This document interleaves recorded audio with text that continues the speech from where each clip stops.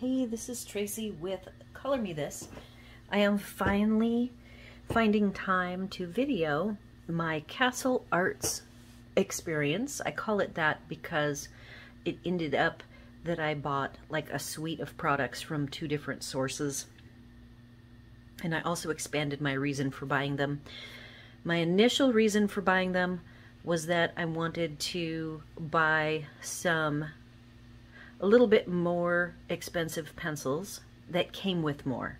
And the best pencils I could find at the time that came with stuff, like for a beginner, if I wanted to get somebody I know a set of pencils that would come with a case, and that I had the option of getting some extra like information and like a beginner book and some coloring supplies. The best, hands down, I think, is Castle Arts from what I have found. I've done a lot of research on the videos. The quality of the pencils are decent and competitive with those economical price range pencils, but you also get this added stuff. So I wanted to review what that added stuff was, go over my pricing, and then the experience that I had. So this is one of the sets that I got. I ended up with the gold 120 in the case here, as well as the metallics 50 in the case. Both of those products ended up being purchased on Amazon, and I chose Amazon for that purchase because I wanted what was called the extras, and you cannot buy the extras, which I will show you in a minute, from the Castle Arts website.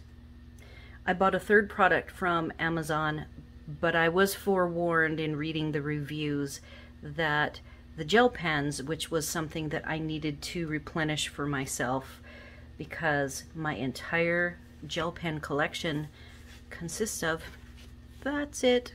I used to years ago have all of the jelly rolls, and then when I repurchased my supplies after I lost them all, this ended up being all that I ended up with. I think I had a couple more Bics and a couple more art alternatives, but I gave them to Hub because he loves a good gel pen.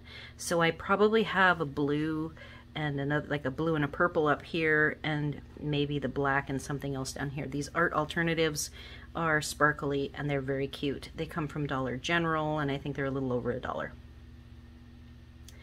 So going back to Castle Arts, the extras that come with the Amazon version of the product, if you buy it has extras in the title, you get these papers, and for the golds you get 4 different paper pads, and these pads you cannot purchase. Like I said, Castle Arts doesn't sell them on their website, and I'm not sure, I did not see if Castle Arts sells them on Amazon. My theory, by the way, with this extras bundle is that this gets new customers in the door for Castle Arts. I think it's a good marketing program that they have. The only one downfall that I see, but that is just the way I have always done colored pencils. I have owned the professional pencils for many years, and I just replace them as I use them, one at a time. And there is no way to buy just one pencil or a replacement of any. They have acrylic and paints and pastels and things, and you can't buy anything as a single. You have to buy it as a package. So the Bristol board paper is all 4 of these papers. I only have 3. Here's the 4th one. So you get 4 packs of papers with the gold, and they all have 20 sheets in each set. The thicknesses I noticed are different for each of the 4. I really like the craft one. This is a thin enough cardstock that would definitely run through a printer easily, and the cardstock of their swatches, which I have here, is very thick. My printer will take up to 80 pound without a problem. I start having a problem when I get into the 90 to 100 on up, and I start having feed problems. So these papers are definitely they feel like a paper type cardstock. And it has a pretty smooth tooth, which I like a smooth tooth. So I'm surprised at 3 of the 4 are smooth tooth papers. So I should enjoy doing some projects with these. The Bristol board paper is a cool white. You'll see the little dappled, this is late afternoon. It is my 3rd time videoing this. I'm trying to streamline it, so we'll see if I can keep it crisp. This is starting to get thicker. It actually is the thickest one. It says it's 250 GSM. It is called a Bristol board paper sketch pad. The black paper is, again, like a very smooth, thinner cardstock. It's 135. The very first one was 118. And then the white cartridge paper is toothy paper. So this is the toothiest. If you like toothy, you will get in this pack for a beginner. If you're looking for a gift for somebody or you're just starting out yourself, this is a good paper to pack with the extras because you do get 1 paper. The nice thing is the backside is smooth, so if you do not like the rough, the backside is perfectly smooth, like, well, not perfectly smooth. I see a little bit of tooth to it, but nothing like this side, which is really bumpy, kind of like a pastel type paper. So you get these 4 with the golds. You get 3 of the 4 with the metallics, and the one you don't get with the metallics is the beige.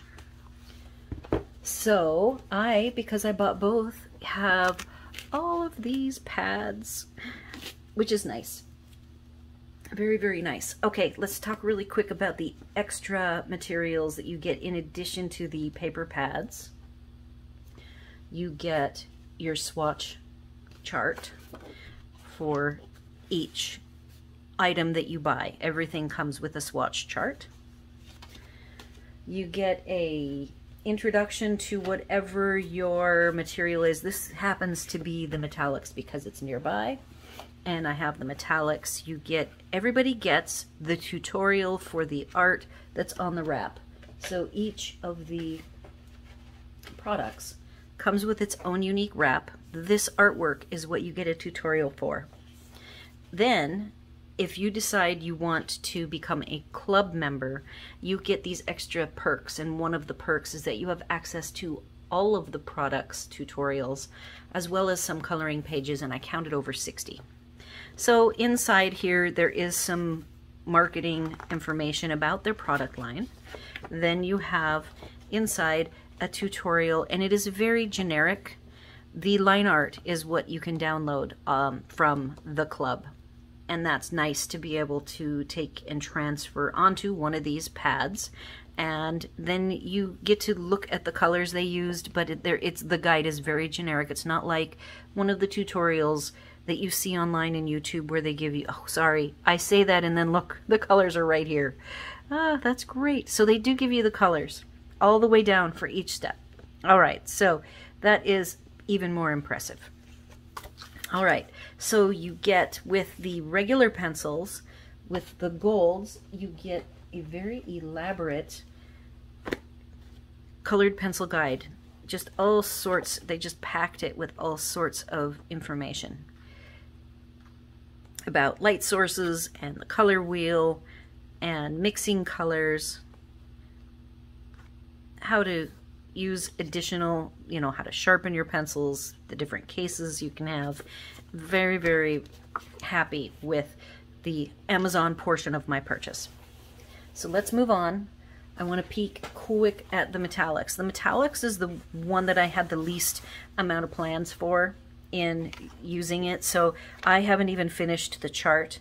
I will come back with another episode that I actually create and talk about finishing the swatch and using these pencils.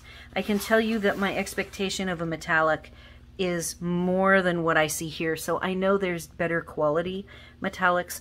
I would say that these just feel like a little bit of a graphite. They just have a graphite sort of a tint. Maybe even that's the content in them. So they're not what I was expecting for metallics, but I've never owned metallic pencils, so I didn't really have an expectation and I didn't do a ton of research. All right, the particular, just really quick, this is the artwork that you get in the tutorial for the gold. It is called a frieze, and it literally walks you through making the tutorial is for each of these graphics: the strawberry, the butterfly, the face, tiger, rose, frog, and the parrots. So you get like a combo tutorial with the gold. So I'm going to come over here, and the third product that I did buy right here from Amazon, the warning was be sure to look right away at the gel pens. This is a 100-pack of gel pens, and make sure that none of them have been used. Quite a few people mentioned that because of the fulfillment, the Amazon fulfillment fulfilling these, people were returning these with colors used. Like they would use 3 or 4 colors and then return them.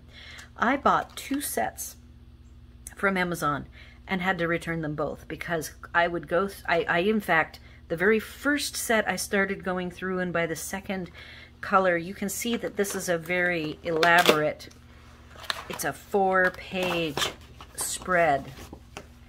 So I was through, you know, this pack and just starting on my second page of the gel pens, or second fold in this pack of the gel pens, when I noticed a couple were used. So I went, dang it, returned them, compared when the second one came, and sure enough, there were even more used in the second set.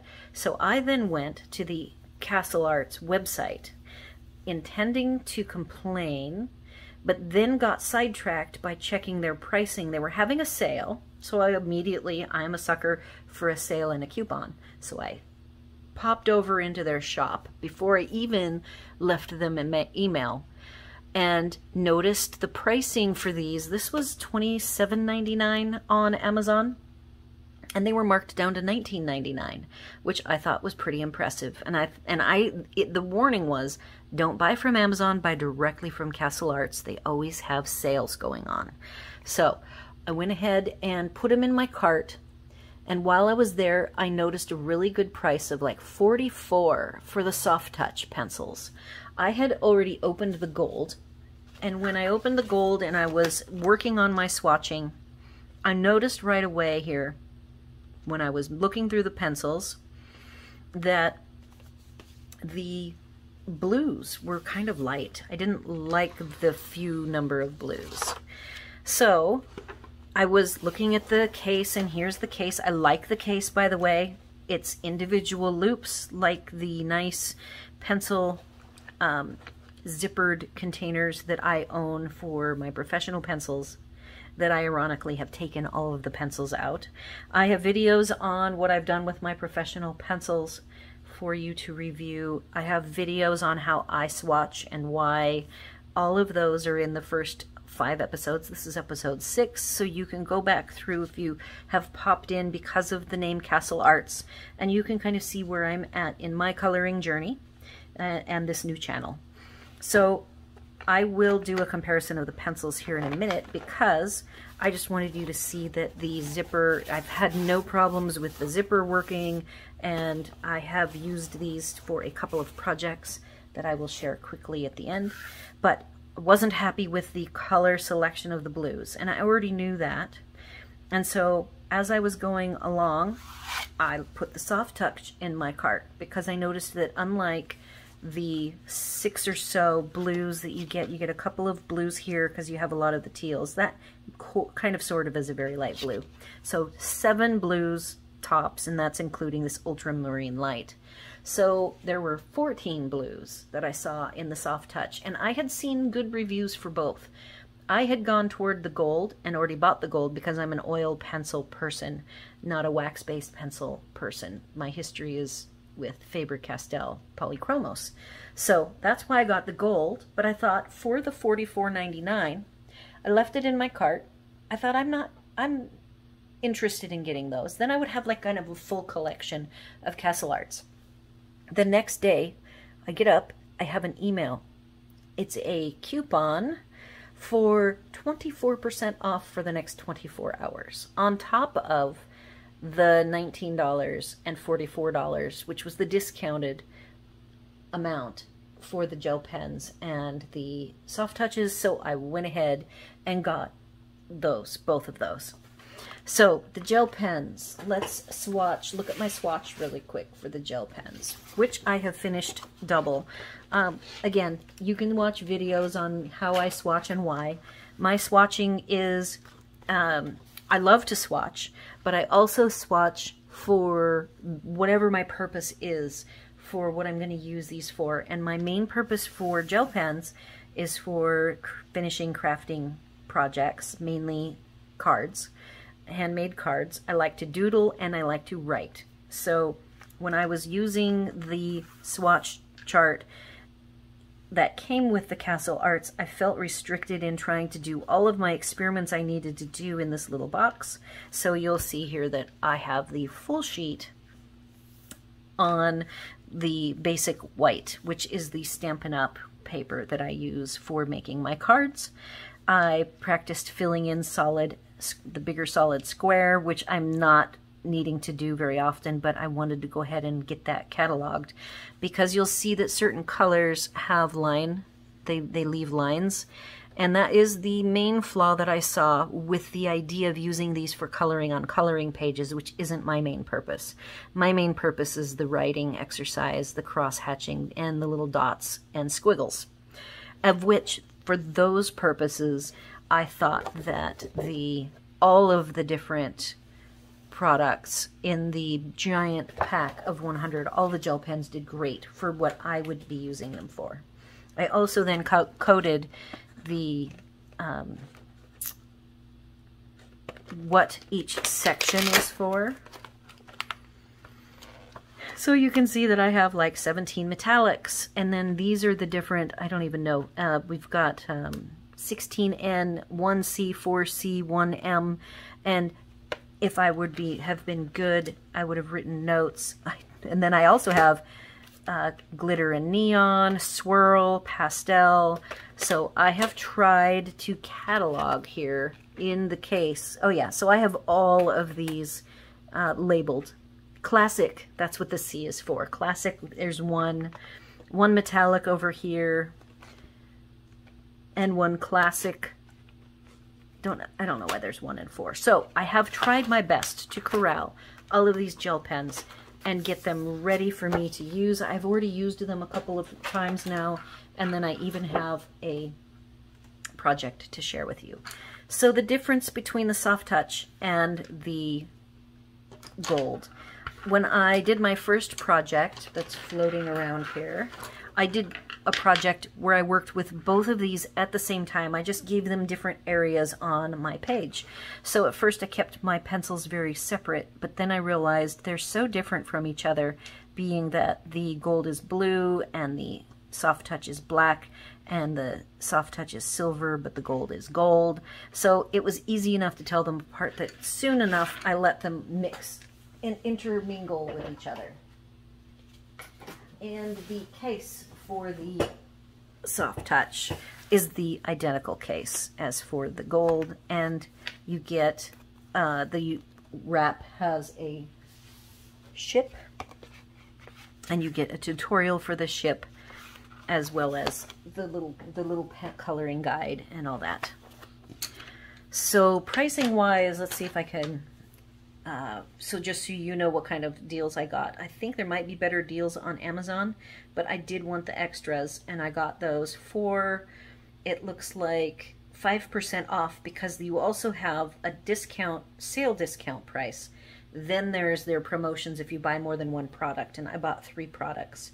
So I got an extra discount of 5% off of the price. So I paid $41.84 for the metallic, $55.79 for the gold. And over on their website, I ended up with a really good deal, I feel, of $15.19 for the 100 set of gel pens, as well as $34.20 is what I paid for the soft touch with all those blues. So I was pretty happy with the prices that I paid. Let me know what you think with your experience with Castle Arts, if you are happy with what you paid based on the quality that you got. So now we are clipping along, and I have this wonderful piece of pattern paper that is from Stampin' Up, which is what I am a demonstrator for Stampin' Up, so I love their DSP and coloring in their black and white versions of their DSPs that they have. This is an older one that's been retired, and this side is all soft touch. This side is all the gold. I went ahead and did the bigger flowers in the gold because I knew that kind of was the bread and butter of what I wanted, the main colors that I wanted, but that I would probably be intermixing them, especially for the blues. So I used 2 different sets of pinks. I think this pink I wasn't really happy with, but I kind of liked the look of the pinks that I chose over here. And then my greens, you'll see I kind of went with a fall tone on both sides with a little bit of brown mixed in, and I liked how the pencils all worked for me. My style of coloring is more intermixing many colors, I guess, based on doing like I like to draw nature and portraits, which again, those are all in the first 5 videos. You can see on the channel kind of what my style is. So I went ahead and used the pencils more like I would be using them on my own coloring projects for this page. And I liked everything about it. And then I did use the few blues. There's only 6 blues, like I said. So in this project, I used the gold blues because I have then another project where I was playing with the soft touch blues, and I really liked how the blues worked. I did little circles. You can even see representative circles in here in my little circles. I tend to draw in the direction of what that item's texture would be, so the flowers are more straight lines following the line art lines, and then for the soft sky, I just went ahead with little circles. So that's for that particular coloring project. I then grabbed the soft touch blues and I created this project. I stopped at doing just the wings because that was my exercise with the blues, and I then also really got into it with this particular white gel pen, which I used to brighten up this is Kirby Rosanna's Fragile World, and if you look at the original of this, it is quite dark. So I ended up using the white to get rid of this dark outline, as well as lighten up these areas that I was going to have blue. And then I also used an eraser. I used an electric eraser, but I don't know where I set it down at, but I have my Mono Zero. The electric eraser I use is as small as this one, and I used it to just pick up and zip up a little bit of the blue all along the wing here and around this parts of the wing. And then I went through with the gel pen and did a whole bunch of dotting. So that's how I finished this. And then I used 3 colors right here. These 3 colors is what made the iridescent rainbowy effect on the wings. So that's what my experience has been with Castle Arts. I'm curious what your experience has been. I still think I love all of the stuff that you get with them, and I love going onto the website and seeing all the tutorials. And so far for me, the pencils have worked very well, so I am pleased with them. I will follow up with a review of the metallics, but probably won't come back with anything on the other 3 products. Though I will, if I use them in projects, I will certainly bring Pop on here and share them with you. But for my evaluation review video, I think that for everything except the metallics, I am finished. This is a new channel, so be sure to do all the YouTube things, like, share, and subscribe. Be sure to comment with your thoughts. Let me know what you think of my coloring journey thus far, and stay tuned for the next one. As always, thanks for watching.